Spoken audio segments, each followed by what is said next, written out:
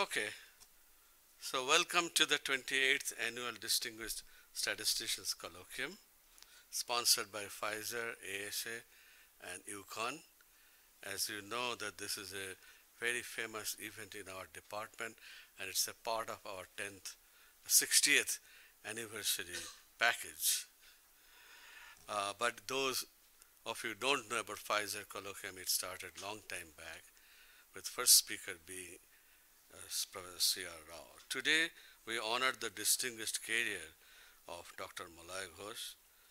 But first, it is my great pleasure to introduce my colleague, the undergraduate program director and associate professor in our department, Dr. Elizabeth Schifano. She will tell more about the Pfizer Colloquium history.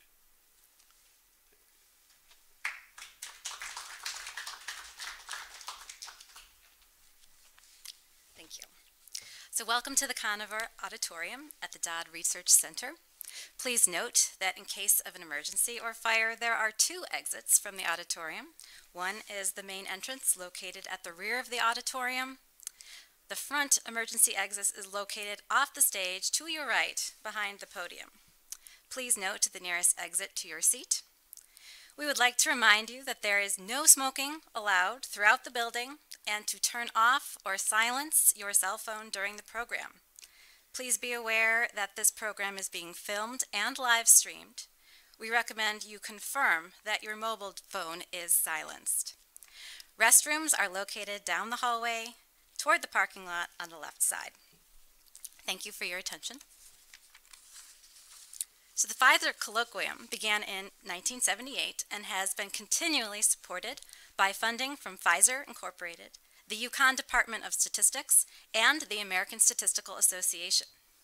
This joint initiative was started under the leadership of UConn Professor Harry O. Poston, and Dr. David S. Salsburg, formerly of Pfizer Global Research and Development.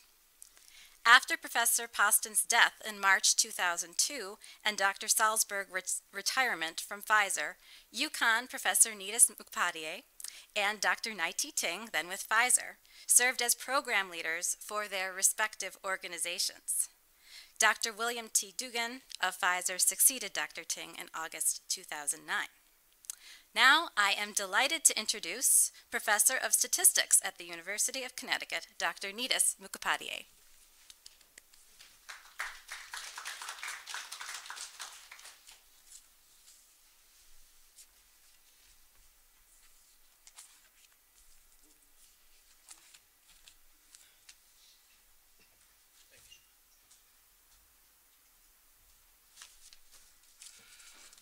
Hello, greetings.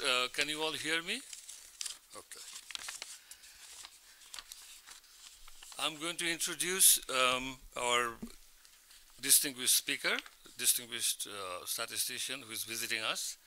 So I'm honored to introduce Dr. Malay Ghosh, distinguished university professor from the Department of Statistics, University of Florida, Gainesville. After he received a PhD degree in statistics, 1969, from the University of North Carolina, Chapel Hill, under Professor P.K. Sen, he dedicated significant parts of his career to a number of illustrious centers of learning, including the Indian Statistical Institute, Calcutta, Iowa State University, Ames, finally settling down at the University of Florida at Gainesville around 1982. He maintained close ties with the U.S. Bureau of Census and the U.S. Bureau of Labor Statistics.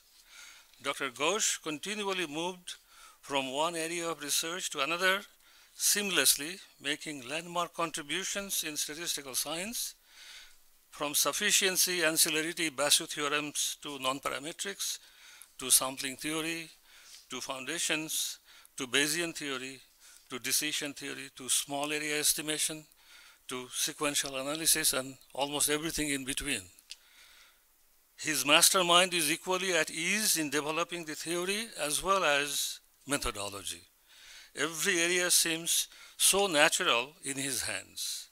Dr. Ghosh is an elected fellow of the Institute of Mathematical Statistics, the American Statistical Association, and an elected member of the International Statistical Institute. His awards include the S.S. Wilkes Memorial Award from the ASA, Maurice Hansen Lecturer of the Washington Statistical Society, the Small Area Estimation Award, the Lifetime Achievement Award of the International Indian Statistical Association, and the Jerzy Neyman Memorial Medal from Polish Statistical Society. That was in 2015. He edited the journals like Sequential Analysis, 1996 to 2003, and Sankhya Series B from 2007 to 2011. He co-edited prestigious volumes, co-authored 2 books, authored 300 plus major research publications, and advised 40 plus PhD students. I'm sure that these numbers are severely underestimates. Today, we have gathered here to celebrate the life and work of Dr. Malay Ghosh. As his first PhD student, long back from ISI Calcutta, I am thrilled that Dr. Ghosh will deliver today a special lecture, Some Glimpses of Small Area Estimation, which will be filmed for ASA's archive of the films for distinguished statisticians or of distinguished statisticians. I proudly present to you a wonderful teacher, mentor, advisor, collaborator, and yes, a long-time confidant, Professor Malay Ghosh.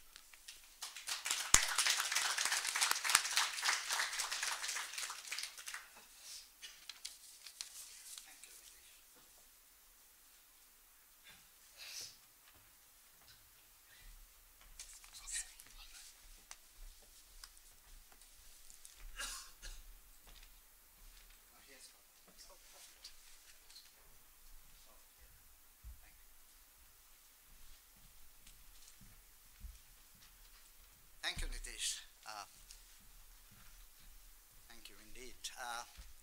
I feel honored and really have a humble feeling. I was looking at the list of the previous speakers, and I was finding the names of people like Sia Rao, Dear Cox, Brad Efron, and many others. I had been here once in connection with this conference, and that was interviewing my major professor, Professor P.K. Sen, a very distinguished person. So this is my second visit related to the Pfizer colloquium. Thank you indeed. Thank you all for coming. I'll talk about some of my own ideas. Glimpses is the right word. Small area estimation has now become a very big area, and my students can possibly teach it for a semester. There is material which can go beyond. Parthos teaches it for Partha Lahiri, who is here, teaches it for a whole semester, but it can go beyond that. But I will take only a few things, actually starting with what it is, some of the few basic things, and then give you a few small nuggets which have come up recently, mainly based on my own research. So let us move. So I'll give an introduction, what small area estimation is, talk about synthetic estimation. That's how the subject got started. That's why and model-based estimation with area level models only I'll talk about, but it could be unit level. And few recent things, like relatively new things, I would say, benchmarking, fixed versus random effects, the areas which have worked. And now what I'm working on is variable transformation. And then I'll make a few list of areas I've untouched, and you will find that the areas I have touched is only a minuscule fraction of what is left. So start at the very beginning. What is small area estimation, right? It is one of the several statistical techniques involving the interest of parameters for subpopulations in a larger survey. It could be a small geographical area, county, census tract, school district even. But question is, it could even be states, I will mention. It can refer to small domain also, cross-classified by age, sex, and other demographic characteristics. For example, we can talk about ethnicities, the I did one work with Myron Katzoff and his colleagues, National Center for Health Statistics, where we were interested Asian subpopulations, people without health insurance, proportion without health insurance in Asian subpopulations, that kind of thing. The emphasis is, it is not just the area, but the smallness of the targeted population which constitutes the basis of small area estimation. That's what it is.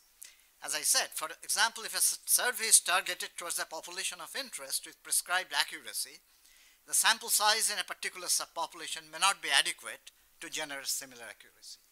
Now, why does it happen? I might have not said it. The problem is that once you conduct a survey, you typically don't have additional resources to conduct a second survey which will give you the prescribed accuracy for the so-called small areas. As a result, if you use the same data as such, the direct survey data, the result will be you won't get your desired precision. So a domain estimator is direct if it is based only on the domain-specific sample data, and small if it is not large enough to produce the desired precision.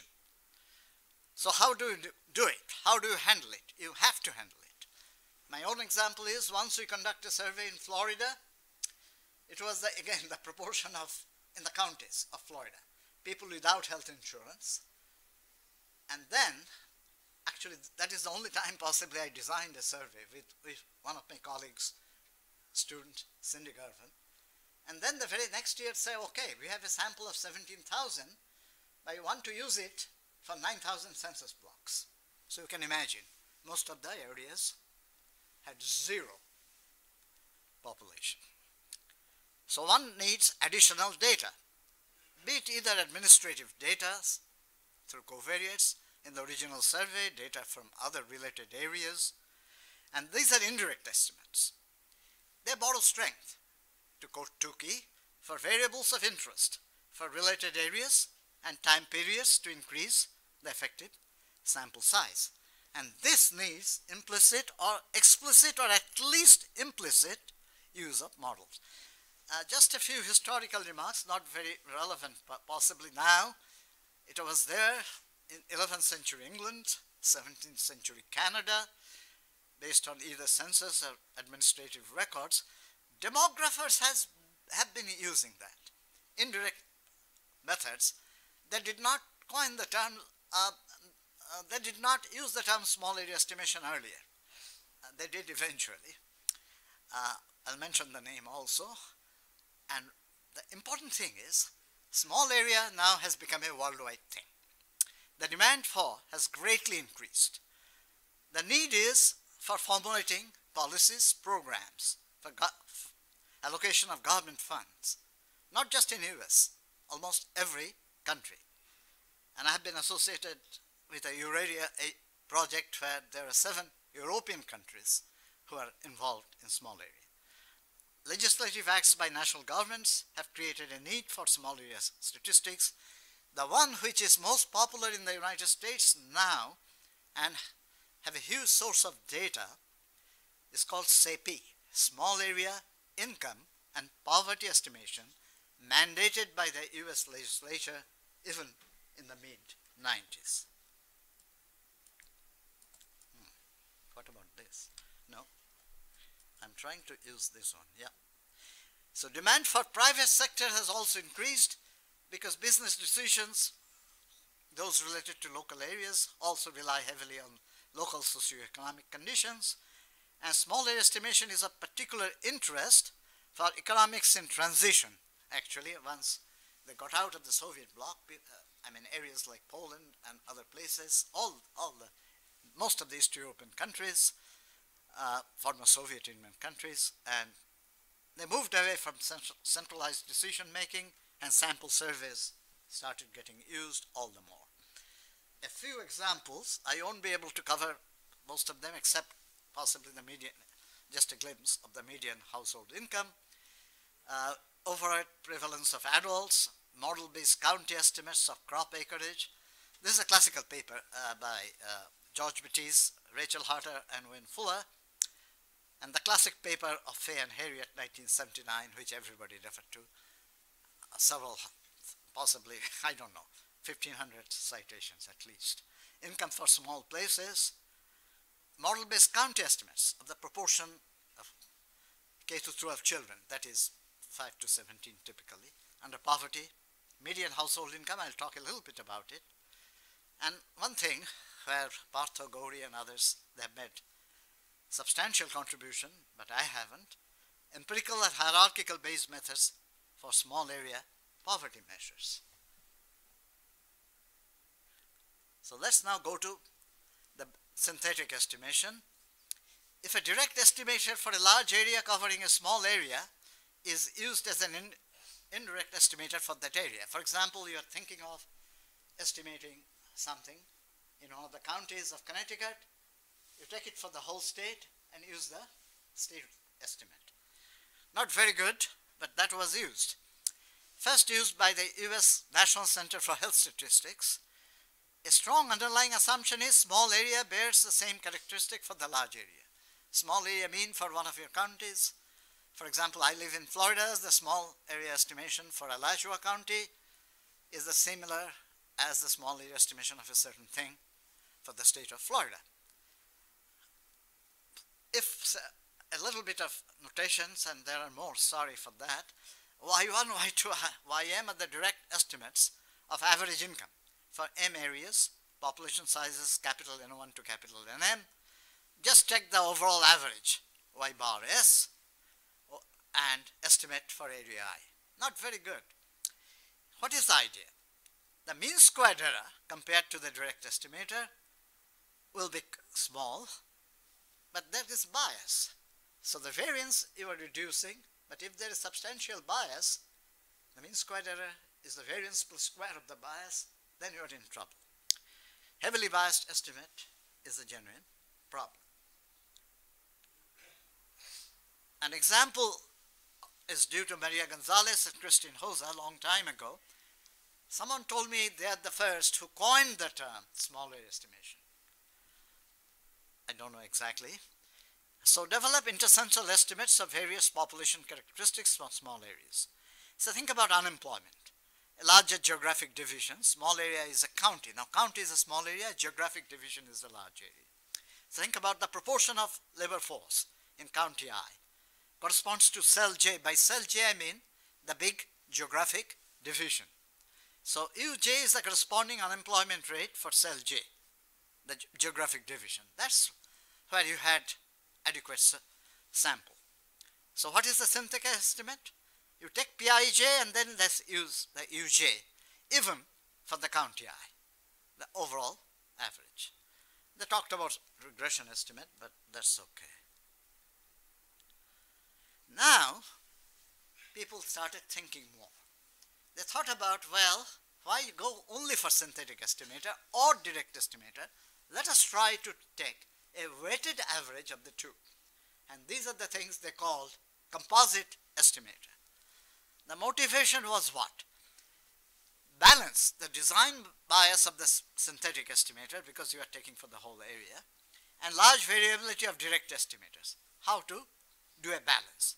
I will just illustrate with something very simple. Say Yij is a characteristic of interest, Xij is a vector of auxiliary characteristics. Take, for example, a scalar. So we have the population means. We know the overall average of, let us see if I can focus it. You need the, if I can't, this may be tough. Overall average of the auxiliary variables. So sample observations are Yij, and you know Y bar, Yi bar, Xi bar, based only on the samples.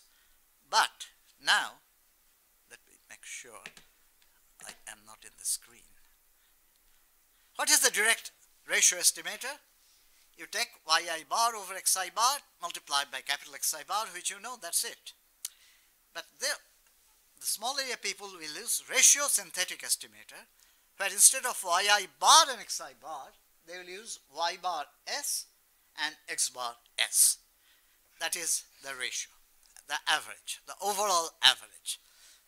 But what composite estimator is doing, the first term is Ni over Ni yi bar. That is sum of all the observations you have seen. The ones you have seen, leave them as it is. Leave them unperturbed.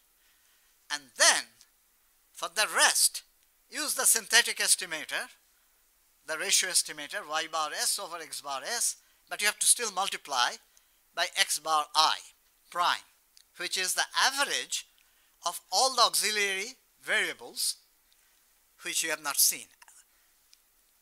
But how do you find it? You said you don't know the xij's for j from Ni plus 1 to capital Ni, but you are still trying to use the x bar I, and this is a very trivial formula. You know the overall average, capital Xi bar, and because of capital Ni Xi bar, the overall total is the sample total plus the unobserved thing. So x bar I comes very easily. There is indeed a model-based justification as well. I have to be careful so that I can. And it was given, it looks obvious, but the paper appeared in JASA also in those days, a model-based justification of the same estimate. Very simple, I took the very simple one there. Take Yij independent with Bxij, the slope, and the variance is also depending on the auxiliary variable. So take the best linear unbiased estimator of B by minimizing the sums of squares, and you get B hat is y bar s over x bar s. And now estimate yi bar, the ones you have seen, summation yij, j from 1 to Ni, and those unseen divide by capital Ni, that's the overall average. And then for those unseens, if you put Bxij, B hat Xij, that's it. You get the estimator which was given previously. So you can see that although you may not have to talk about this model-based estimator, you still implicitly using a model for small area estimation. And now I'll be more formal. I will talk about model-based small area estimation, area level models. Now small area models, what they do. There is a sampling model, that's the data, and random area specific effects. That's what it is. That's the starting point. Now it has become more and more sophisticated. Space and time. You can use both. Both Partho and Gowri have contributed a lot in that area, space, time. But I will talk about the simpler thing, very simple. So, but we'll classify, at least I'll talk about the two basic classification. First, the area level models that relate small area direct estimates to area specific covariates. Directs, you have an estimate for a certain area, you have a covariates, just link it. Such models are necessary, most of them, because unit level data at a lower level, the micro data, that may not be available, especially for people like us, secondary users of survey. We don't have access to micro data. People in the Census Bureau, if you collaborate with them and take oath that you won't disclose the data anywhere else, you can do that, but in general, that is not available. So area level models are more used than the unit level models. A few cases when unit level models can be used. I had a Brazilian colleague, Fernando Moura, who once gave me some data, and together we could use a unit level model for certain application. So unit level model relate the unit values of a study variable to unit specific covariates. Mostly unavailable, but if you are available, use it. Or sometimes even unit level models, you had the unit level data, but you have area specific covariates. One time, Partho and I wrote a paper on that, and that was possibly in the 80s, so near 40 years ago, I guess. Anyway, indirect estimators based on small area models we'll call model-based estimators. Now the question is, so what are the advantages? One is, if you assume the model, it can be derived under the easily. You can get optimal estimators based on the given model. You can ask about robustness and other things. I'm not talking about it right now, but I'll talk about something else later when I talk about benchmarking. Second, area-specific measures of variability can be associated with each estimator, unlike global measures often used with traditional indirect estimators. Third, models can be validated from the sample data. Okay. Fourth, one can entertain a variety of models depending on the nature of response variables and complexity and see which one fits the data better. The most important, Danny Pfefferman told me this is the most important one. Fifth, the model-based approach can provide estimates for small areas even with no samples in them. As I was talking earlier, 9,000 census block with a sample of 17,000. Imagine how many census blocks are empty. One of the key ongoing application of model-based estimation is small area income and poverty estimation, as I mentioned, project of the US Bureau of the Census. That's actually what we flashed. That was the logo. If someone has seen the logo, that is the sampling model, yi equal to theta I plus ei, a classic model. Theta I is xi transpose b plus ui, and target is estimation, if you call it prediction, that's fine, of theta I. It is assumed that the ei are independent. I'm not assuming normality, means zero, variance di, but they are known. And immediately someone can raise their hands, do you really know the di's? Answer is no, but why? I will tell you. And the area level effects are, of course, IID, UI, A is unknown. The assumption of known DI put to question. Sure, they are sample estimates. Suppose we say that, well, we'll try to estimate. With the area level data, you just cannot. Because look at it. You combine yi equal to theta I plus ei, theta is xi transpose b plus ui, you will get yi. That's your data. You don't know the theta i's. Xi transpose b plus ui plus ei. So you can estimate ui plus ei, but you cannot individually do anything. In order to avoid this non-identifiability, which statisticians say non-identifiability, you have to assume the di is unknown or something to that effect. But if you have microdata, then it can become a very different story. Just some notations. I don't want to delve too much. Dickie, this time, let me see if I can do it. I get back too much. Quite a bit. Let's try.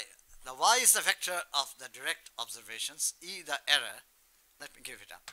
U is the random effects, x is the matrix of covariates, b is the regression. So we assume x has rank p less than n. So in vector notations I write. Don't worry about the formulas. All it is, you find the best linear unbiased predictor. Those of you who have been in statistics for a long time, or even you know what that is. In a linear model course, mixed model, they will always talk about best linear unbiased predictor. I give the formula for B tilde. And the V is the diagonal. You can see that D1 plus A, Dm plus A. And as you can see that, you can use the V. You can estimate the V, but you cannot estimate the ones directly. That's why the DIs are assumed known, and BI are the shrinkage factor. Let me make one comment here. Look at it. The definition of the BI, DI over A plus DI. DI are the sample variances, and A is the model variance. So if DI is very small compared to A, what will happen? These BIs are going to 0. That means sample variances are much smaller than the model variance. So what should the estimate do? It should lean towards the sample average, sample mean. It is actually, you can see that it is going to yi. Conversely, if di is very big compared to A, then what happens? Then the bi is going to 1. Then it is better to give linear estimate more towards the synthetic or regression estimate rather than the direct estimate. yi. The bluff is also the best under assumed normality, but there is an alternative Bayesian formulation just mentioned because I will use the term. You think about the yi given theta I, normal theta I di, and theta I given b a normal with b in xi transpose b and variance a, the Bayes estimator still becomes 1 minus bi over yi plus bxi transpose b, just like the bluff. The Bayes and bluff are alike, and the bi is di over a plus di. So if instead we put a uniform prior for b, then the estimator, I'm sorry, this is not bluff. If instead we put a uniform prior for b, flat prior, then the Bayes estimator is same as the bluff, which we talked about. But a is also unknown. The Bayesians will put a flat prior, and Karl Morris is the first one in a different context talked about it. But small a people initially tried to not go for this hierarchical prior or hyper prior. They used to go for estimating a using an empirical Bayes, and they call it empirical bluff, whatever you like to call. So solve iteratively the two equations. You can see that v is unknown, but assuming v is known, you can get the generalized least square estimator b tilde. Now use a method of moments. If you equate summation expectation of the thing in number 2, if you just equate it yi minus 2m minus p, the last line of this slide, then it is m minus p, and now solve iteratively the two equations. Oh, here we go. Now, Prasad and Rao has a very, very well-cited paper. They wanted to estimate the mean squared error. They said that iterative method may not be too convenient for analytical studies. So what they did for the b, they did not get the best estimator. They just got the least square estimator, which is BL hat, L for least squares. And then if you equate this quantity, the residual sum of squares, you get this thing. You do not get, oh, I missed that m minus p times a actually, but that's okay. You get that thing. And then all you have to do, you estimate the a by the least square estimator, and that is a by the, this particular estimator. But finally, when you are estimating the regression parameter, regression coefficient, you use this non-optimal estimator, and you get a closed form expression. Not necessarily the best. I'll mention later, actually just very, not even discuss. There are better methods. Method of moments is not the best method for estimation, as we know, all statisticians. In fact, there is a very interesting paper in Statistica Sinica by Partha and Gowri, where they got instead the ML estimators, and the ML estimators definitely perform better than method of moments estimators. No question about it. Now, Prasad and Rao found an approximation to the mean squared error. So it used the subjective prior for the theta I. I'm using now the Bayesian terminology, and then the empirical Bayes by plugging in estimator for b first, b tilde a, as if you know your a, and then put in that particular estimator bi hat L, because bi is also dependent on a. They are di over di plus a, so once you estimate a, you have to estimate b as well.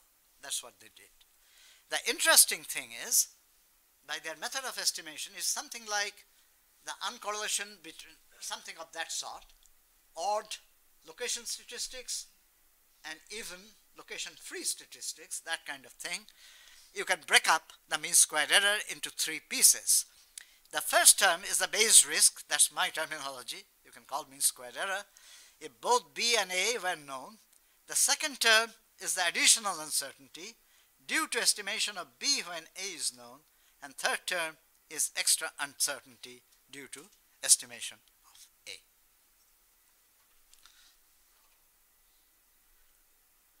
interesting thing is, you can directly estimate the first two terms very easily. Di times 1 minus Bi, you have your estimate for Bi. The second one is also an explicit expression. Estimate the B, estimate the V, fine. The third term is tougher. You get only an approximation correct up to order M inverse. So the MSE expression is correct only up to order M inverse. And Prasad Rao gave an estimator. So apparently it may appear it will be G1I a hat plus G2I a hat plus G3I a hat. But that is wrong, because expectation of G1I a hat is this thing. So, oh, I can use this one. That's good. G3I, G1I a minus G3I a plus little o M inverse. So now if you want to estimate G1I a, you should use G1I a hat plus G3I a hat. And there you can do better. That is a further refinement. There's Gauri, John Rao, and Gauri's student, Smith. So that one is good.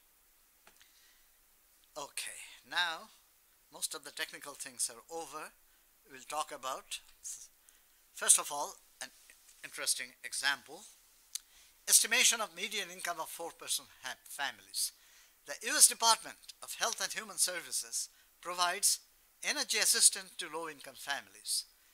Eligibility of the program is determined by a formula where the most important variable is estimate of the current median income of 4-person families. They call 51 states, the 50 states, and this is one way to give statehood to DC, the District of Columbia. So 51 states they call it. The Bureau of Census actually provides us estimates to Health and Human Services. So what is the data? State medians for the current year C as obtained from the current population survey. This is the dependent random variable. Then you use adjusted census median. What is it? You go for the census year, the latest census, the recent most census year. For example, in 79, if you want to do, you have to still go back to 1970. But that may not be very good. Things have changed. So they adjust it. The Bureau of Economic Analysis per capita income for the current year to the base year. And that possibly should seem obvious, but you may look like overfitting. They also use B as a second independent variable. So they're using the B twice, actually. But they've got very good estimates, and we followed their method and see how you can get estimates, and it was really good. That's surprised me. The comparison based on 4 criteria. There was a panel on small area estimates of populations. National Academy of Science, long time ago, got it. Average relative bias, average squared relative bias, average absolute bias, and average squared deviation. And you can see in all the 4 criteria, the sample median is the worst, that is the current population survey estimate. The old-fashioned bureau estimates, actually, what they did was better, but not a whole lot better.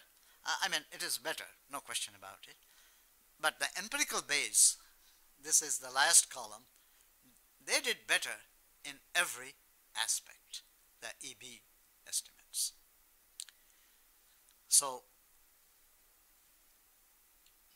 now this I will gloss over. I told you Datta Lahiri, maximum likelihood or restricted, residual maximum likelihood, whatever you want to call it.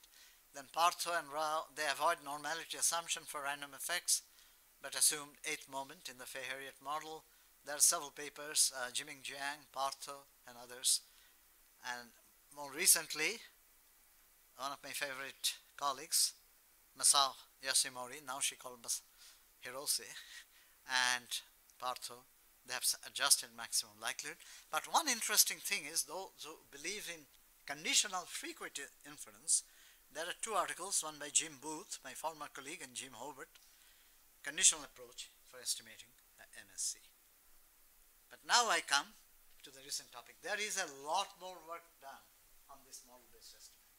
I've touched only possibly 1% or 2% of it in these days. I'll go to some of the more recent topics where I got involved.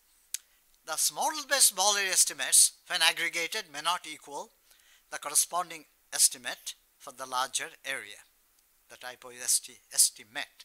Anyway, on the other hand, the direct estimate for a larger area, for example, the national level estimate, is quite reliable.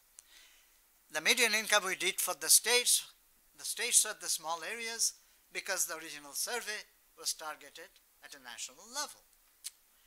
Okay. Now, matching the latter may be a good idea, for instance, to protect against model failure. For a scientist like me, that's the best thing. But there are very often political reasons, because I will give you one story. It is not here, but I will give you. Theta I is the ith area mean, and you take the average, theta t, overall mean, known population of units for the jth area. So direct estimate is summation wj theta j hat, which is usually not equal to a model-based estimator because you won't get it. In order to do this, people have suggested model-based estimates, but what do you do? The model-based estimate, I should have said, which is usually not equal to a model-based estimator, and this is my story. As I told you, when I was working for the state of Florida, we designed the survey, 17,000 samples for 9,000 census blocks. The second year, they did not give the contract to us.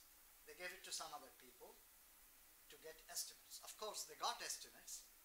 I tried to impress possibly by using neural nets even, which I don't think was necessary at all. But anyway, when they got estimates for the census blocks, of course, they didn't know yet closed. And at that time, they approached me. And not knowing anything better at that time, I said, okay, multiply all these by a factor so that you match the total. And the guy was very happy. The guy was in charge of the project in the next year for the census block, and they were even ready to pay me for it. Just by mentioning this multiplier, I could get a couple of $1,000. But later I understand. It is doing the right kind of thing. Look at it. Theta I hat Ra, theta I hat M, which is that particular thing, as I was talking about. So you multiply, okay, by the Wj. Okay, so then what is happening? This thing will cancel out the theta in and it will get the right thing, the model-based estimator and the right thing. Or you adjust by the difference. And of course, there is criticism, very valid. I think Danny Pfefferman first raised it, that a common adjustment is used for all small areas regardless of their precision. And Wang, Fuller, and Chu, possibly one of the earliest ones, proposed instead, in a survey methodology paper, minimizing this particular quantity. So you're not adjusting everybody by the same. Try to minimize this thing, not just minimize the mean squared error, subject to the conditions that your estimate, whatever the model-based estimate is, it has to equal to the direct estimate for the larger area. And the resulting estimate, I'm just giving it, this was the turned out. But you can see now, the key thing is, for the ith small area, you are not using just the direct thing. There is a factor lambda I, which is based on the weights and also these fees. And Gauri, myself, actually that is part of the dissertation of my favorite students, Becca Stotz and Jerry Maples of the Census Bureau, took instead a general Bayesian approach, and we minimize instead the posterior mean squared error subject to this same condition and abstain. Of course, we got essentially the similar estimators, except these are different. These are not the Fuller and others estimators. These are the Bayes estimators. And we extend that, Becker in a dissertation to the first one is multiple benchmarking. This is one of my sabbatical visit to the US Census Bureau, and I had a very revered colleague, Bill Bell. Immediately he said, let's work on this. And Bill, myself and Gauri, of course, at that time was visiting. I think we are visiting regularly in those days, I think, Census Bureau. So we have a biometric paper which extends the work of, even in a frequentist context, to multiple benchmarking contents. The other thing came in the PhD dissertation of Becker. And this was my experience, cash rent estimates of the National Agricultural Statistics Service, NAS, where I used to consult for about 2-3 years. I used to go there once a month and longer in summer in Virginia. Now, of course, they have moved to the mainstream in I think near the central part of Washington. Anyway, the problem was you need the dual control of matching the aggregate of county-level cash rent estimates to the corresponding agricultural district comprising several counties, and the agriculture of the agricultural level estimates to the state level estimates. State is the biggest. But in one shot you have to do it. Pfefferman and others talked about two different models. One to match the first, for example, in this illustration, one to match the second. But they said they don't have the time even for that. They want to reproduce their results in a couple of weeks. So, actually we found a method, a general method, which can serve the dual purpose. Actually, there are some applications also. The first paper with Becker appeared in Test. That's a methodological paper, but nice application. Emily Birch of actually National Agricultural, at that time, Statistics Service, now a faculty at Iowa State. Will Cesar, who is now with Westat. Andrea Ercelescu, at one time she was with the NAS, but not. There are two papers which adopted the approach of quotients to address the NAS problem. The main thing was the NAS problem, but we had to use the two-stage thing. Now comes another thing. And it started by three people questioning the need for random effects in all the small areas, or whether even fixed effects would be adequate in certain areas. And the first one, believe me or not, this hall is Peter Hall. Once my colleague Brett Presnell told me, Peter, the one area where Peter has worked almost every area of statistics and probability, the one area he has not worked is mixed model. And I said that is no longer true. There is this paper, and then later, at that time I think, no, even before that, he was writing papers with Tapabratomaiti, with mixed effects model. So Peter Hall got into mixed effects model through small area estimation, and indeed Peter even attended one of the small area conferences in Bangkok, I remember. Very sorry he passed away at the age of 65 of cancer. A prolific and kind-hearted statistician. The fall of a gentle giant, I would say. But anyway, they suggested a preliminary test-based approach testing the null hypothesis that the common random effect variance was 0. Used a fixed or random effects model for small area, all or none, based on acceptance or rejection of the null. So this amounted, of course, to actually synthetic or regression estimates of small area means upon acceptance of the null, and composite estimators, weighted average and otherwise. And that is a lot more work. Isabel Molina, Spain, John Rao, Gauri, and many others have worked on benchmarking. The interesting thing is the DHN works when the small area is moderately large, but not necessarily when it is very large, because the null hypothesis of no random effects is very likely to be rejected when you have so many of them. For example, think about more than 3,000 counties of the United States. In such situation, the null hypothesis of no random effects very likely to be rejected, a few large residuals causing significant departure of direct estimates from the regression estimates. And Gauri, being a smart person, and his colleague also is smart, Abhuday Mandal, they have a paper in JASA. All these papers have appeared in JASA because it became a new area at the time. More recent, as you can see, 2015, 2012, something like that, who proposed instead a mixture model for random effects with spike and slap priors. What is spike and slap? The priors put a positive mass at 0, and they put the slap part, they put some distribution, normal. That's not my favorite, but it works quite often. This priors puts a positive mass at 0, resulting in a spike at 0, slap part, normal, 0 means, but common unknown variance, that's what they used. And this amounts to what? For the random effects, you use, if I can get it here, delta ui instead of ui, and the delta i's are Bernoulli with some probability. Ui's are just like before. So in contrast to the spike and slab of Tang, and that is another paper actually, you don't have to use just put all the mass at 0. You put two normals, one with a large variance, one with a small variance. They have a paper, Gauri student Adrijo joined them.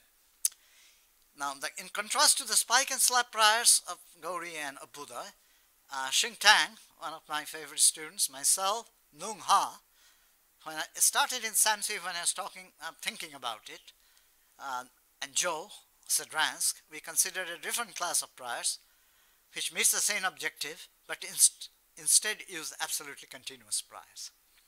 These priors allow different variance components for different small areas and intend to capture the local small area effects better, who considered to be the 0 or common across small areas.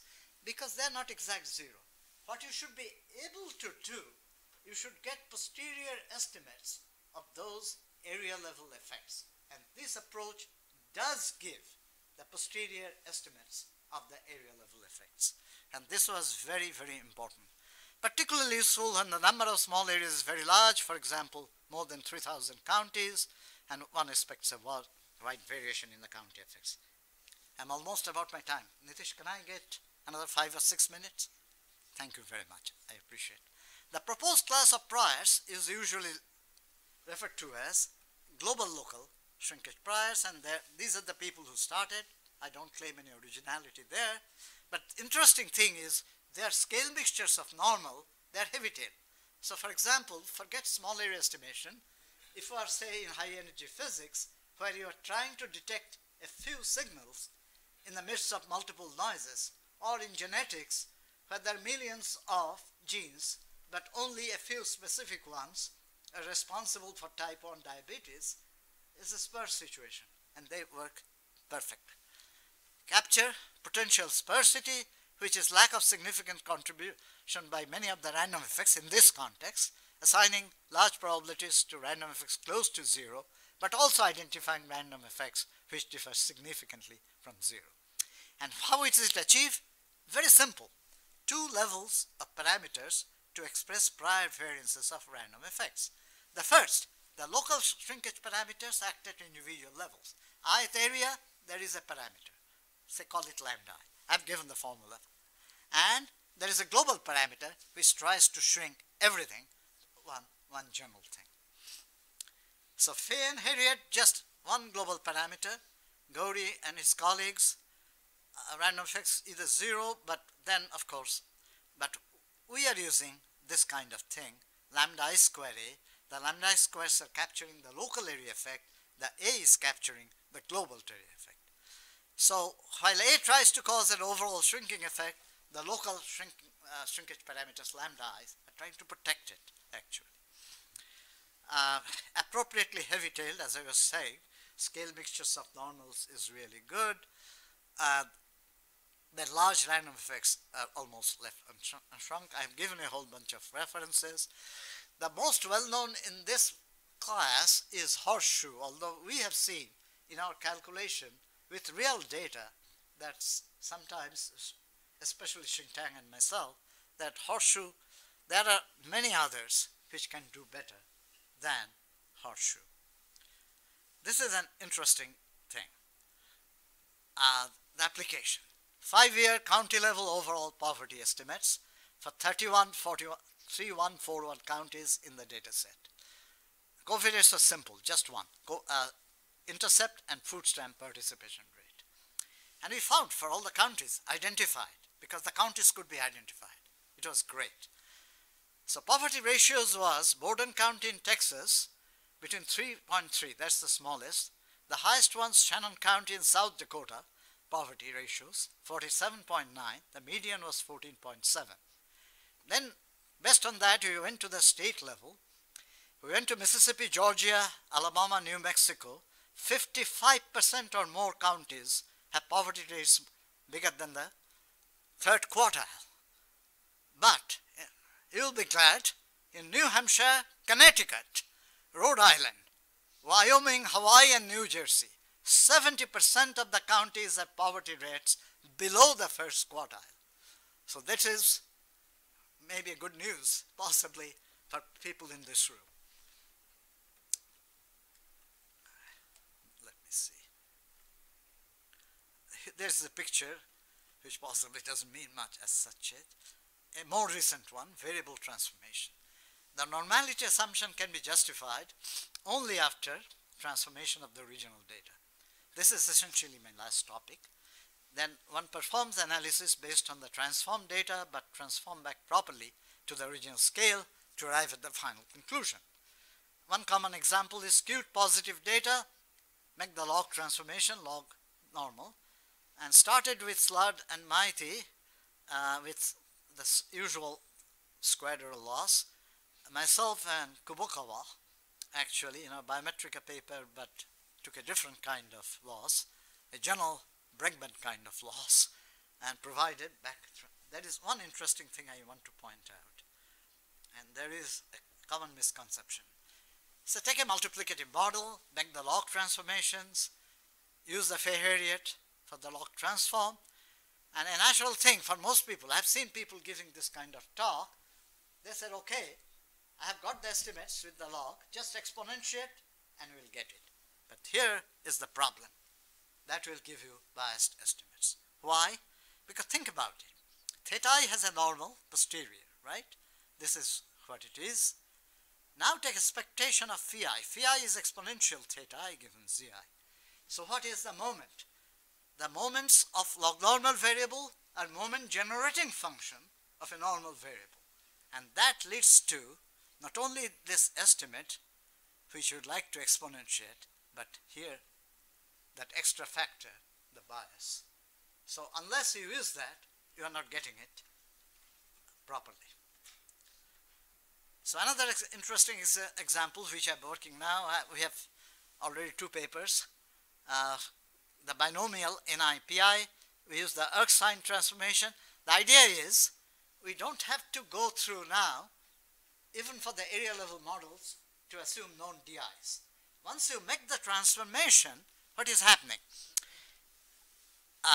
Erskine transformation, the ZIs have become independent, normal theta I 1 over Ni. Theta I is sine inverse 2 pi minus 1, just to make it symmetric. Back transformation correctly, you'll get it and do the inference.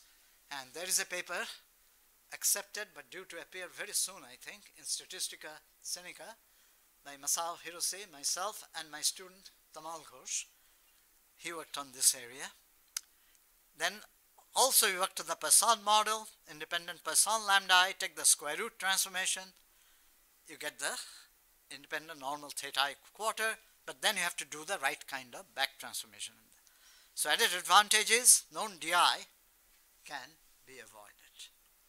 And that's it. And now I have listed a whole bunch of topics. As I said, I have covered only a minuscule portion of it, but there is so much. Design consistency, model design synthesis, very important for survey statisticians. People like us, of course, we can do whatever we want, but the people who are actually working, the agencies, federal agencies and others, the genuine survey, they like to see whether the sampling design, the model and the design can be somehow synthesized. Space-time models, measurement errors in the covariates. I've started working on that right now. I have worked with it before. Gauri has worked with it. Partha, you may have worked with it also. Have you worked with it? Measurement errors? Maybe you have. I don't know. Poverty counts, I talked about it. Empirical based confidence interval, all three of us, Bartho, myself, Gauri worked on it. ROVA, small area estimation. Actually, I first worked on it. It's a very sad thing. As I mention it, I think of my old student and friend, Dalo Kim. He is the first person with which I started ROVA small area estimation. Only 2 days ago, last Monday, I got the news that he passed away suddenly. Very, very sad. It was one of the most shocking events for me because I worked with him even beyond his area of dissertation. About 15 years, even she possibly graduated around 94, 95, but possibly even until 2010, I was constantly work with him. A very sad thing. But he's the first person I started ROVA small area. I mean, Gauri Partho have worked, of course, even before that, but Dalo is the person I started on ROVA small area. Misspecification of linking models, we are working on that. Informative sampling, the constrained small area estimation. And the second cousin of small area estimation, I hijacked the word from my friend Joseph Rance, is disease mapping, etc., etc., etc. Thank you very much.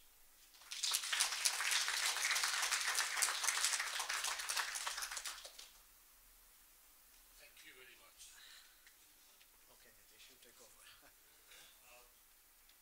We are running a little late, but I'm sure Professor Ghosh will be happy to get one question, maybe a short question. Yeah. Go ahead. There are people I have worked with here, at least I can see here Partho, Gauri, and Kannan. All small area people. 3 people of my former students. So glad. Yes, please, go ahead, sir. So just to use that one chance.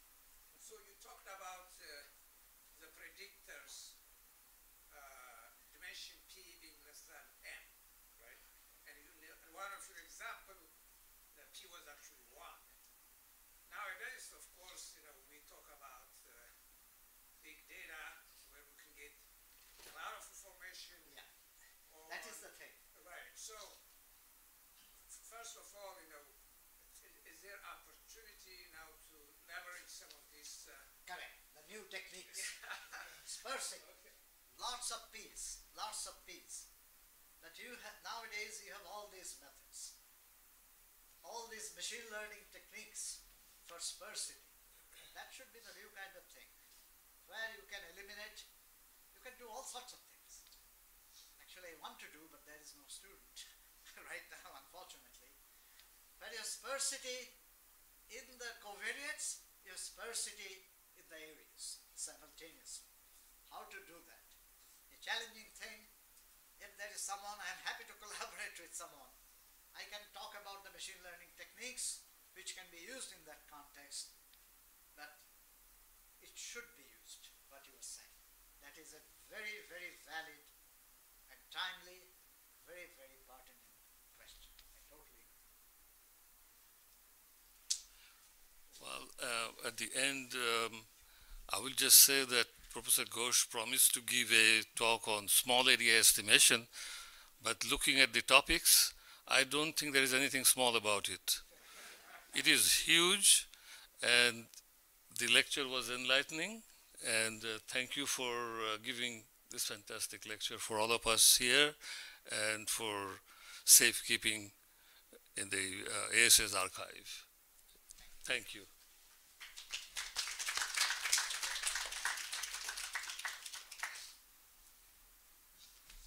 So what's next? The break? Almost. We're going to do you want to? Okay, I'll do it. We're going to do a short video from I can come now. That will be better. I can watch it.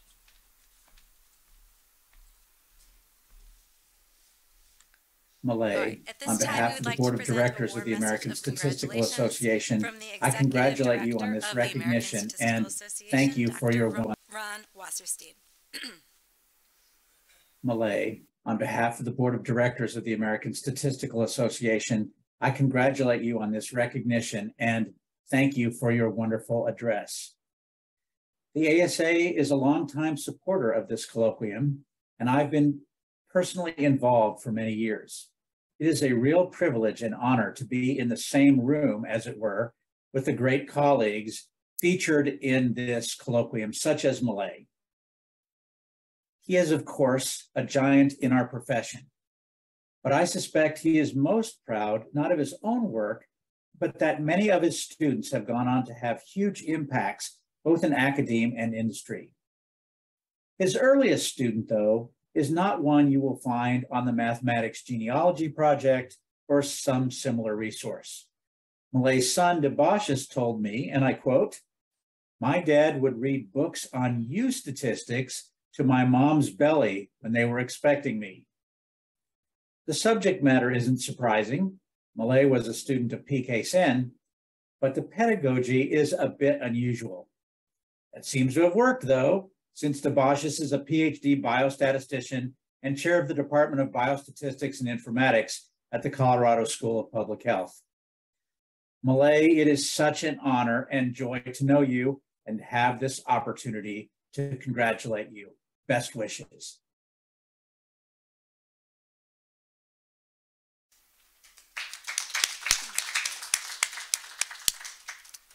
That was wonderful. Ron was here this past weekend for our department's 60th anniversary and couldn't travel again for this, unfortunately, but we are grateful for his recorded message. And now we have someone else who would like to share some words of congratulations on behalf of Pfizer. I would like to invite Dr. Natarajan to the stage, please.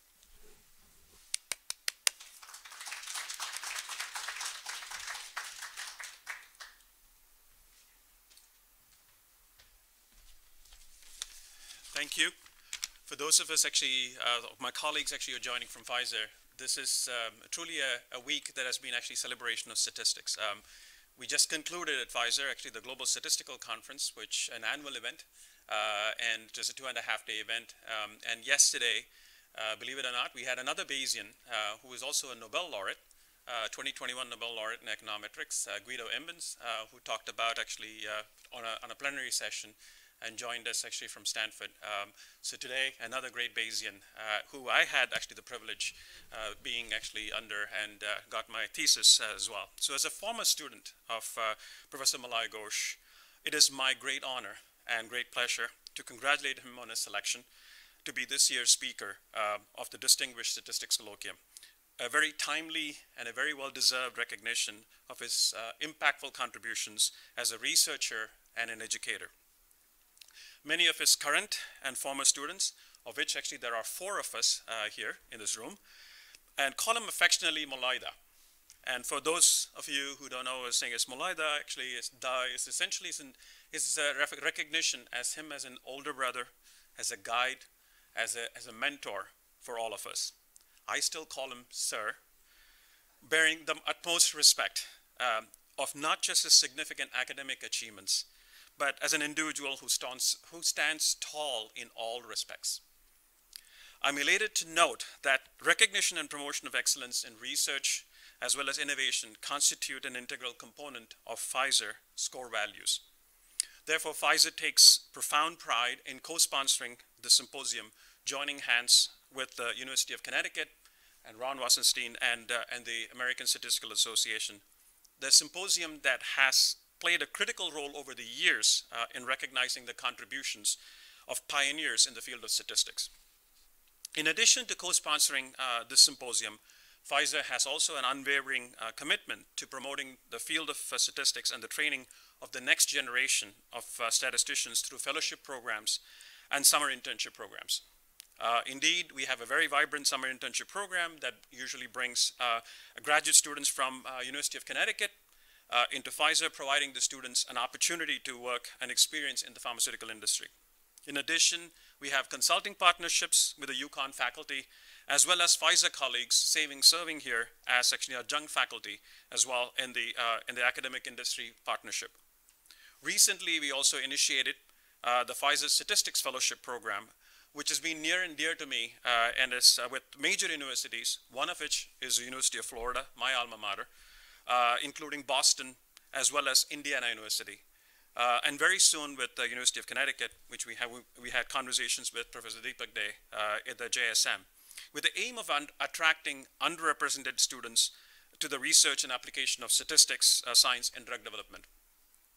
As I mentioned previously, in a very similar occasion, Pfizer statisticians have, of course, a long history of impact and influence both in the application and theoretical development of statistical science. Since Wilcoxon and Dunnett, and those of you who have used the Wilcoxon statistics and Dunnett, made their groundbreaking contributions in the Lederle labs and what is now called the Pearl River site of Pfizer in New York City, in New York. Pfizer statisticians have continued to be engaged in the deployment of cutting-edge methods in the search of breakthrough medicines, such as the recent coronavirus vaccine, Comirnaty, and as well as the antiviral treatment Paxlovid that has been instrumental in fighting against the pandemic, and thankfully that we are here today face to face. Coming back to this colloquium, unsurprisingly, some of the past honorees of this distinguished statistical colloquium included some prominent figures, such as Professor C.R. Rao and Professor Pranab Sen, and Dr. Malay Ghosh actually talked about it, who were either Malay's colleagues as well as collaborators or mentors. I personally am excited to see the recognition of Malay, whose numerous contributions consisting of 2 books, as Professor Nitis Mukhopadhyay mentioned, and more than 250 research collaborations and publications. And I'm sure that's more because it's more of an underestimation. It has been invaluable among many statisticians, certainly actually among, as my colleague Demisi pointed out, it extends beyond the small area as statistics into actually now in the field of artificial intelligence as well. Notable examples of the impact of his work include hierarchical Bayesian modeling and statistical inference for case control studies that continue to transform the way that we analyze and report clinical trials as well. As mentioned by Professor Nitis Mukhopadhyay, according to the Mathematics Genealogy Project, Professor Malay Ghosh has over 27 PhD students, but which is clearly an underestimate, including myself, and at least 66 descendants. However, based on other sources, an actual number of PhD students, he has supervised perhaps over 50 students. Likewise, he has numerous accolades over the years, including the Samuel S. Wilkes Memorial Award, elected fellow of the IMS, as well as the American Statistical Association, elected member of the International Statistical Institute.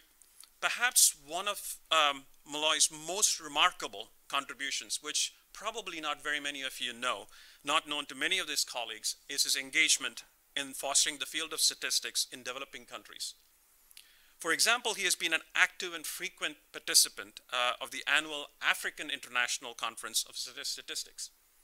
And over the years, he has traveled to different parts of Africa, including Ethiopia, South Africa, and other countries of the continent as a keynote speaker. On a personal note, Malay Ghosh, or I call as Sir, as I affectionately still call him, was more than a teacher or advisor, but he, along with his wife, Doladi, who I'm very happy to see here, were parent guardians for many of the students like me, who came in far and abroad with no immediate family members close by. His humility, constant drive for continued excellence, his energy, his passion, not just in statistics, but in other areas such as tennis, bridge, card game. And by the way, for those of you who don't know, he was actually, I believe, national champion in bridge at some point and represented actually in a number of tournaments as well. These are admirable traits that I try to emulate, at least in a very small manner. So let us thank Professor Malay Ghosh for his multifaceted contributions over the years and wish him good health and fortitude as he continues to enrich the field of statistics and the family of statisticians with his wisdom, experience, and steadfast commitment of research and education. Thank you on behalf of Pfizer, thank you on behalf of University of Connecticut, and behalf of American Statistical Association as well.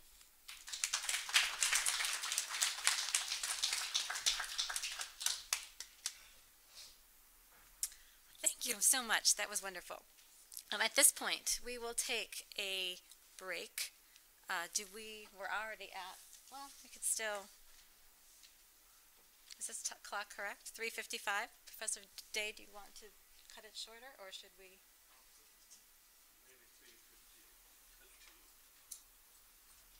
We'll have a short intermission. We'll call you in before we begin the interview portion, but in the meantime, we have a lovely video. So please feel free, but we'll have this on in the background.